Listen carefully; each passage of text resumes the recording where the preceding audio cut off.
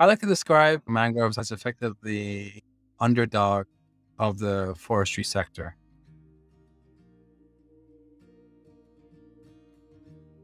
For one, people don't actually think mangroves are trees. They think they're shrubs. They certainly look like shrubs. They don't necessarily have that beautiful, long, heroic looking profile that a tree has. They're not pretty. From certainly from afar, they're not pretty. They don't look particularly inviting.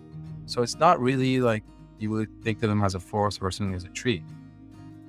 That was the experience for myself because, having grown up in Canada, being surrounded by trees, forests, I was naturally yearning for a similar experience here in the Middle East. And of course, being surrounded by sand, there's not that many trees around, understandably. But luckily, along the coastline, you do find mangrove forests. And so, thanks to my passion for trees and all things green, I was attracted to these mangrove forests here in Dubai. Check them out, see what's going on, and get to go inside them, kayak through them.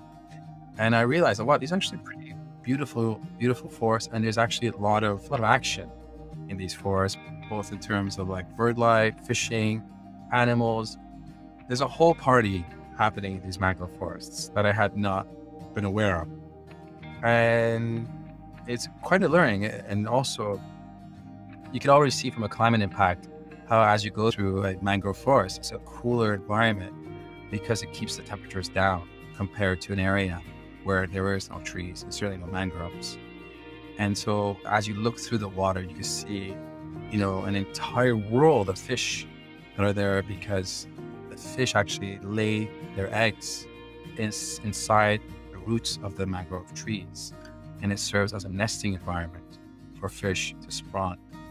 And this is why whenever there's mangroves, there's a lot of fishing activity.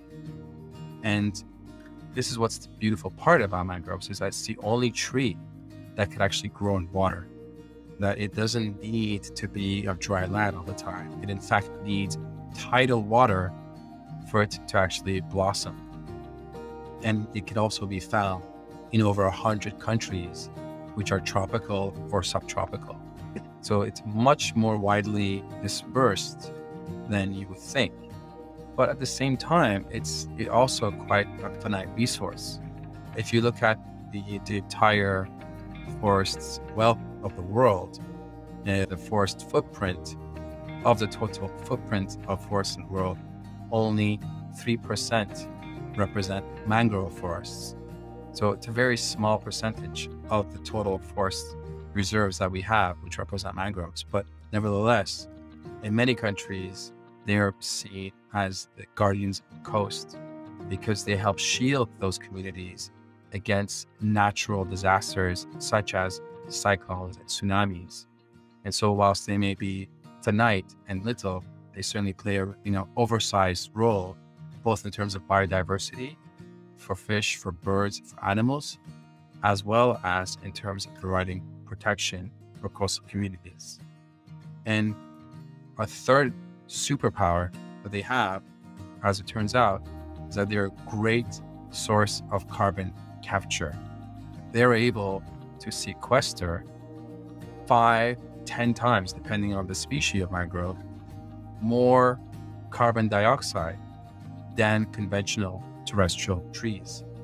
And so for every 1 ton per hectare that you're able to capture and sequester from a normal forest, a same forest the size would be able to sequester 5 tons.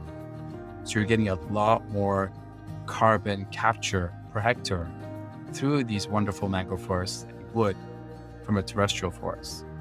And at a time where climate change is more important than ever, and our efforts to capture and to sequester these harmful, nasty pollutants from the air into the ground, then the mangrove tree becomes your front line in this campaign, in this battle, as it sucks in more carbon than any other tree and is able to sequester it for over 1,000 years.